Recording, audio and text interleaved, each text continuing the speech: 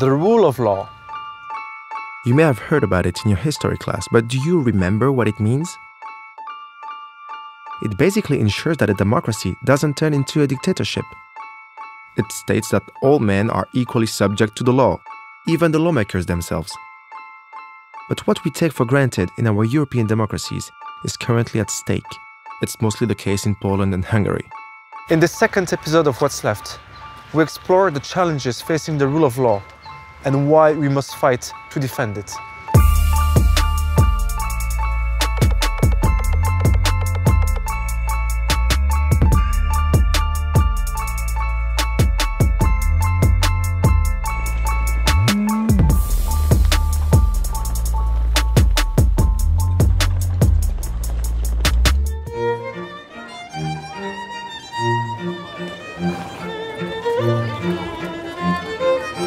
Nazywam się Beata Morawiec, jestem sędzią Rzeczpospolitej Polskiej, który jako pierwszy został pozbawiony immunitetu za to, że krytykował władzę. Bo wszystko, co dzieje się w stosunku do mnie, jak i w stosunku do sędziów, co do których toczą się jeszcze postępowania, jest reperkusją za udział w życiu publicznym, za walkę o praworządność. Judge Beata Morawiec is being prosecuted by the current Polish government, namely the ruling Law and Justice Party, more commonly known as PiS. An ultra-conservative and populist party that's in power since 2015. Wymyślone, bzdurne, całkowicie nieracjonalne zarzuty doprowadziły do tego, że 12 października quasi-izba dyscyplinarna w osobie pana Tomczyńskiego uchyliła mi immunitet, obniżając mi wynagrodzenie o 50%. Ms. Morawiec is now facing up to 10 years of prison on the fabricated charges of corruption. She's not alone in Poland. She's just one of the many Polish judges that the PiS government is trying to silence to take control over the judiciary and destroy the separation of powers in Poland. They are doing this in open defiance of the Polish constitution and even ignoring the rulings from the European Court of Justice. Is Poland leaning towards an authoritarian regime? We asked the question to Mr. Cimoszewicz, former Prime Minister and Justice Minister of Poland. I have no doubt that this is the intention of the people ruling the country to strengthen their autocratic power. It is more and more visible, especially recently, when they use force against peaceful protesters, when they persecute independent judges, when they persecute the opposition. This is the nature of autocracy. But the problems go well beyond the independence of the justice system and affect fundamental rights, such as media freedom, the protection of women's rights and minorities. Look at what happened last October in Poland with abortion rights. The Constitutional Court, now in the hands of the PiS government, made it illegal for women to abort even in cases when the fetus has severe defects, making the Polish law on abortion one of the most restrictive in the world. Hundreds of thousands of Polish citizens took to the streets to defend abortion rights in one of Poland's biggest protest movements in recent years. Unfortunately, Polish people are not the only ones facing worrying attacks on their democracy. The situation is actually even worse in Hungary, where the Prime Minister, Viktor Orbán, in power for the last 10 years, decided to build an illiberal state. He looked to Russia and China as good examples. Orbán's Fidesz party has imposed restrictions and increased its control over the opposition, the media, religious groups, the academic world, NGOs, the courts, asylum seekers, and the private sector. It has acted with a sense of complete impunity, under the protection of the European People's Party, which Fidesz is still a member of. So how did we get to this point? We asked the question to Klara Dobrev, Vice President of the European Parliament, an outspoken opponent to the Orbán regime. Unfortunately, my answer is that it was all possible because of European funding. Because European Union gave a lot of funds for development, and a big part of these funds went to the hands of oligarchs. And European Union was weak in a sense that they could not control that those money should go to the civil organization, to local government, to people. And instead of that, the money went to the big oligarchs. So they started to buy media, they started to create civil organization, they started to buy all kind of industry, and to build up a big power, which is very difficult now to defeat. In Poland and Hungary, the LGBTI+ community is also being targeted by populist politicians and nationalist groups. Dozens of local authorities adopted anti-LGBTI+ resolutions, declaring their territories free from LGBTI ideology. Even the president of the Polish Republic, Andrzej Duda, openly questioned the human dignity of LGBTI+ people. Próbuje się nam, proszę Państwa, wmówić, że to ludzie, a to jest po prostu ideologia.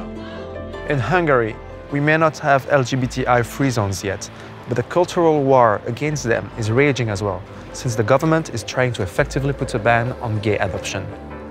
I'm from Germany, and when you hear gay people standing in front of a restaurant, and it says on the restaurant, homosexuals are not welcome.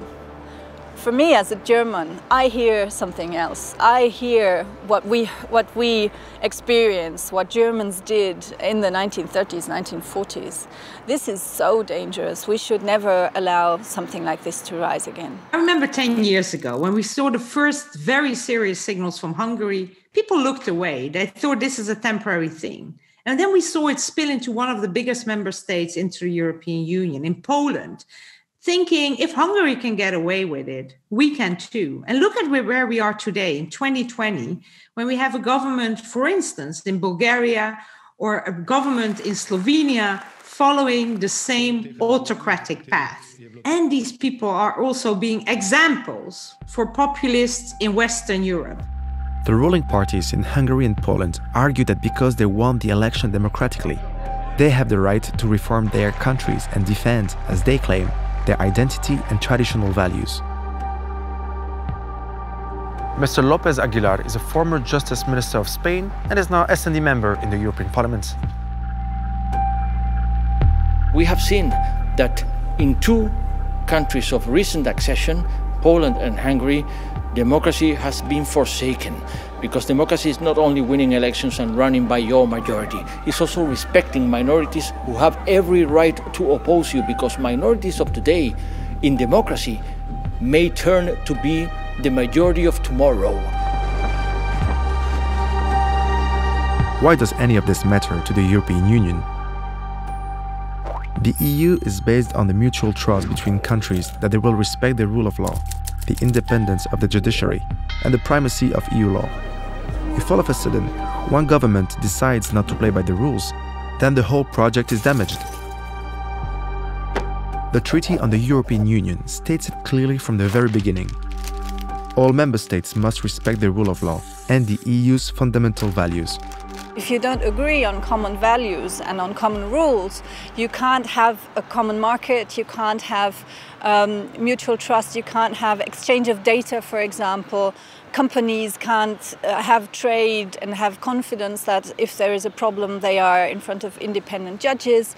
So it comes down to this.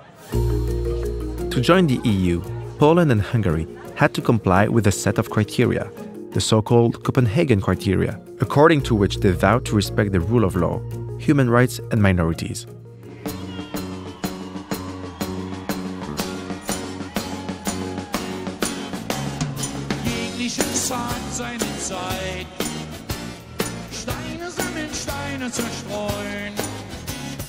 Now the question is, what happens if a country already inside the EU suddenly does a U-turn on these values? First of all, the Commission can start an infringement procedure that can end up in the European Court of Justice, the EU's highest legal authority, which can eventually impose a financial penalty on a member state. It worked when Poland tried to pass a bill on the early retirement of Supreme Court judges. It was designed to get rid of independent judges, including Małgorzata Gersdorf, the president of the Polish Supreme Court. Under the pressure of big financial fines, the PiS government gave up. This was a historic victory for the Vice President of the European Commission, Frans Timmermans. The problem is that these infringement procedures take a lot of time, and the rulings may simply come too late when the damage is already done. In theory, the EU also has the possibility to suspend a member state's voting rights in the Council. This is known as the Article 7 procedure, and was launched for the first time against Poland and Hungary in 2017 and 2018. To punish a particular country, you need the unanimity of all other member states in the European Council. Poland and Hungary already announced that they would veto any sanction against one another. We have the so-called Article 7 procedure, which is not working by now. First of all, it takes a lot of time, and second, even that we criticize the member state and are alerted because the rule of law is not respected, nothing is happening because the Council is not taking any decision, and according to our rules, the Council is the only institution who could work on it. The Socialists and Democrats have been calling for years for a new, much stronger, broader and faster EU mechanism to protect democracy, the rule of law and fundamental rights, with potential financial consequences. European citizens agree. A recent opinion poll shows that 77% of Europeans insist that EU funds should be linked to the respect for the rule of law. The S&D group fought hard in the negotiations on the new long-term EU budget and the Coronavirus Recovery Fund. Again, Poland and Hungary were threatening to veto, but the final result is that for the first time, the EU will have a mechanism linking the budget to the rule of law. However, it may take some time before it becomes operational, as Hungary and Poland will almost certainly challenge it in the European Court of Justice. With this new mechanism, if a member state is abusing the justice system, they can be sanctioned, so they are not going to have, in the end, access to EU funds. In the future, we are going to discuss the future of the European Union, and I think it would be a good opportunity to enlarge the scope and the effectiveness of this new mechanism. But this is a first step, and this is a good step. And social democrats, the word in itself says it already, we don't just care about welfare and prosperity for all, but also about freedom, about the respect for democracy, about the respect for minority rights. Social democrats care about prosperity, but also freedom for all.